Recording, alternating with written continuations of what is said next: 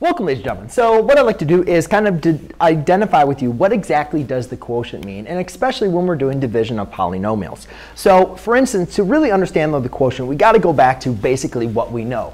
And if we're looking at a number, and if I have a division problem related to this number here, let's say I have 12, and let's divide 12 by 6. Well, that solution is going to give me 2. So it's very important for us to kind of know the differences of this problem, where this is our dividend. This is our dividend.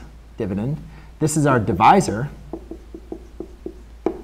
And this is our quotient.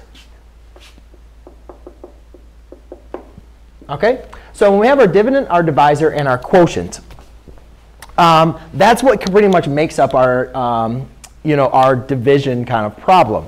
So when we're looking at a polynomial, the quotient is basically the answer, is basically kind of like your answer. It's saying 6 times 2 equals 12. Your divisor times your quotient, which is your answer, takes you back to your dividend. So when I'm looking at a problem like this, and I have 6x squared plus 4x minus 2, and I say I want to divide this by 3x minus 1, well, basically, this is my dividend. This is my divisor. So when I divide this into that, and I get this quotient, which would be 2x plus 2, what that tells me is my quotient times my divisor equals my dividend. And again, we can apply FOIL to verify this. 2x times 3s is 6x squared plus 6x minus 2x minus 2. Combine your like terms.